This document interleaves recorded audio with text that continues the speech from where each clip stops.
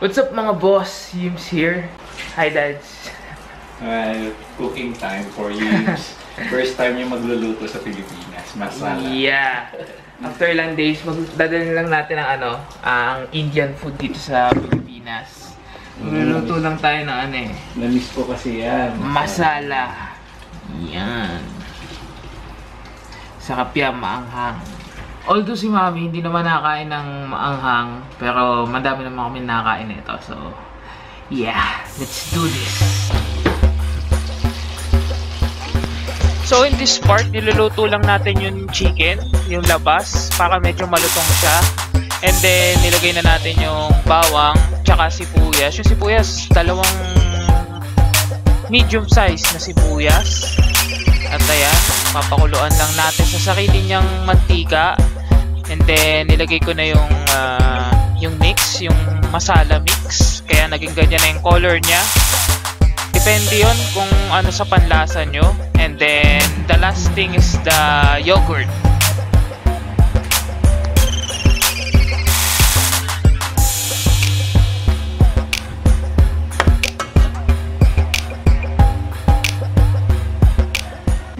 Pachi! Pachi! Kakain na si Pachi yung kanyang food. Inaantay niya.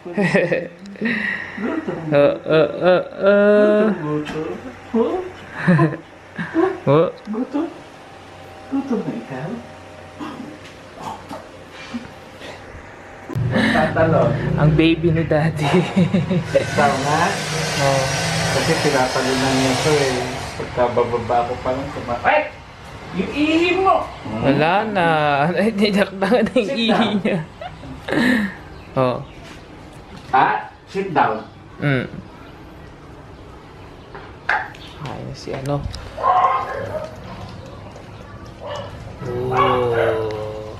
Tapos babantayin na, tapos kumain kasi dudumi na yan dito. Nakalimutan ko na mag-vlog.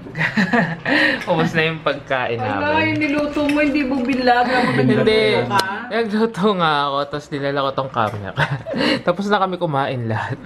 Hindi mo na-vlog yung pagluluto mo? Hindi, na-vlog ko. Ayan, may isa pa palang chicken. Ay, tapos meron kami buko. Meron pang chicken. Yan, si Daddy, na-miss ni Daddy yan Yes, masala of Eric. First time yung nagluto ulit. Ang lasa. Sarap. Sarap. Amoy Amoy Indian. Anong lasa? Sarap. Diba? Ubus na. Isa na lang. Kasi Mami may luto na leche flan. Yan. Wala nang leche flan. Eric, sino nga yung lagi nagpapashout out sa akin dun sa Wala. Kung sino-sino lang. Nakalimutan ko na. Ito, yung tira nung nakaraan, leche flan pa. Yan. May leche flan pa din si Moms. Tapos bumili si Moms ng ng kwek-kwek, fishball, tapos buko juice. Yan, ang dinner namin, di ba?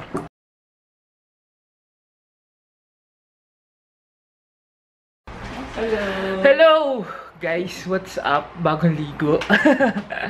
Alis kami ngayon. Ayan sila, Cams. Hi, Cams. Suot niya ang kanyang Dubai shirt. Ano pa yun? October ko pa yung pinili. Nung pumunta akong ng Dubai. Si Daddy. Yan. Sana nagperno sila ni Mami. May Dubai shirt din si Mami. Kaya ako Boracay ako. Boracay. Sarado na, Boracay. Kasi nung namimili nga ako ng shirt na yun, naalala ko parang walang malalaking size. Kaya wala din akong shirt na Dubai.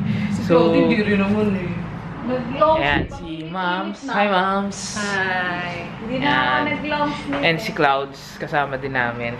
Kasi si Ebs. Hindi daw siya kasama si Ebs.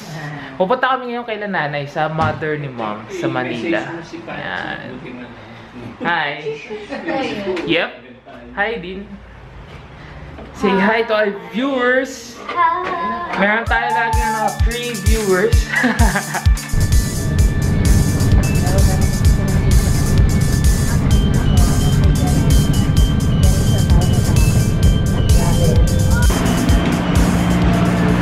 So, nandito kami ngayon sa may Uppers.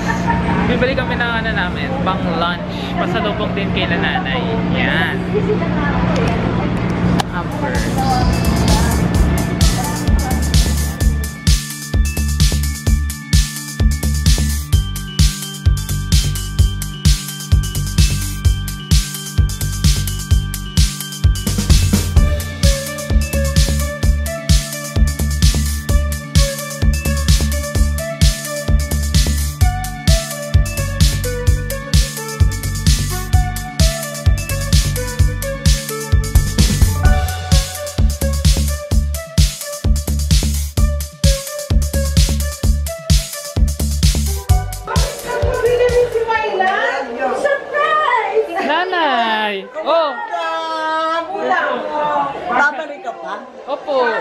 Nanay. Pabalik pa ako. Yan, nandito na ako kay nanay. Uy, Oh, ala ko hindi ka nababalik. kailangan ko pa ng trabaho. Gold. Saan ko ilalagay? Buksan niyo muna, nanay. Bakahan Buksan ako. niya. Buksan. Buksan niyo. Buksan niyo? Akin na ito. Oh, sige, buksan niyo muna yung titingnan Yan. niya. Lagay mo. Hindi alam. Hindi, meron pala sa nanay yung binigay ko sa inyo Kunan mo supot. raw sila. Nanay! Alis ka dyan, kinukunan mo na yung Binigay ko ano. sa inyo supot na saan? Dito kay daddy. Naka-ed. Ah, nanay! Chef, chef. Nakunain na kayo. Alam niyo kung saan galing mo. Baka hindi maswerte. Gold yan, nanay. Galing Dubai. Baka bumili kayong mahal niyan. Hindi. Maganda yan. Para sa inyo yan, nanay. Maganda na barahan niyo, nanay. Bago, brand new. Lolas boy! Ay, chef. Wala na tayo din.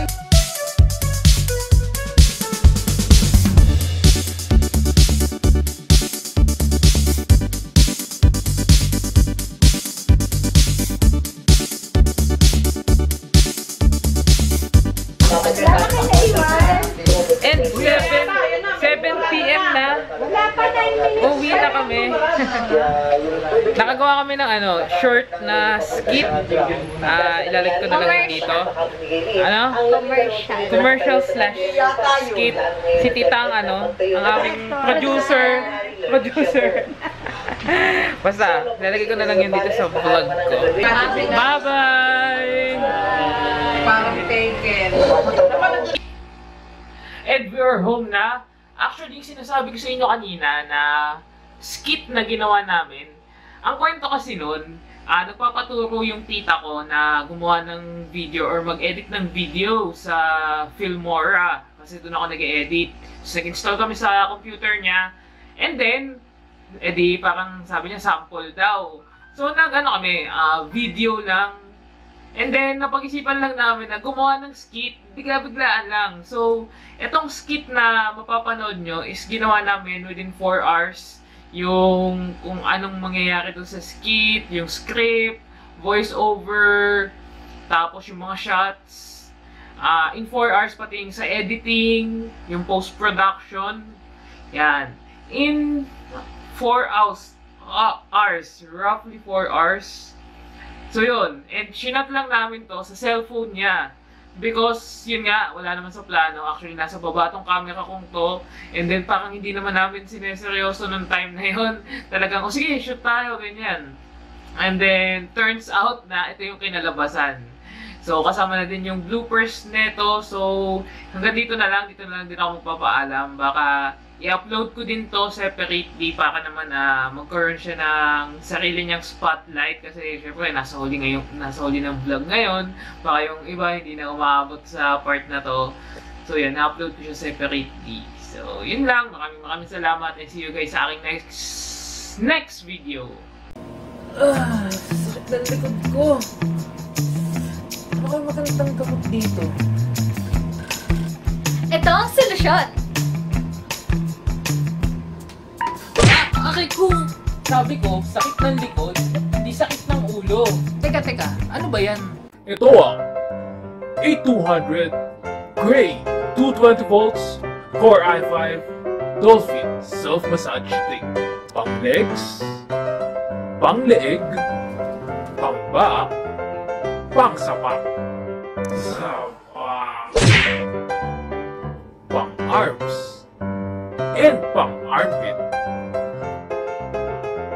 Huwag na magpatupik-tupik pa. Bili na! Not 5,000, not 4,000, not 3,000, but only 2,999.99 cents. Tawag na sa 168 Mall. At hindi lang yan. Pag tumawag ka in 10 minutes, may libre ka na lalagyan ng tubig. At hindi lang yan. Kapag tumawag ka in 2 minutes, you'll slash 90% your bank account. Ano bang hinihintay nyo? Tawag na! Wow! Okay yan ah!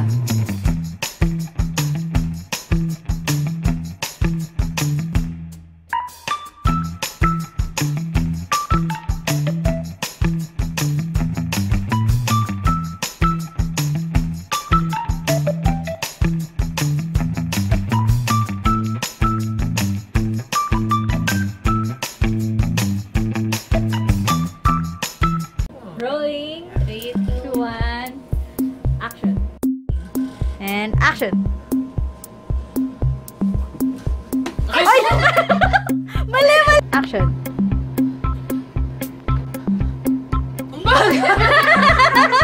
Ako na Sabi ko, sakit ng likod. Hindi sakit ng ulo. Already. Okay, rolling. 1, 2, 3. Action! sabi ko, hindi sakit ng likod. Ayun. Huwag mo muna i-ano. 1, 2, 3, go.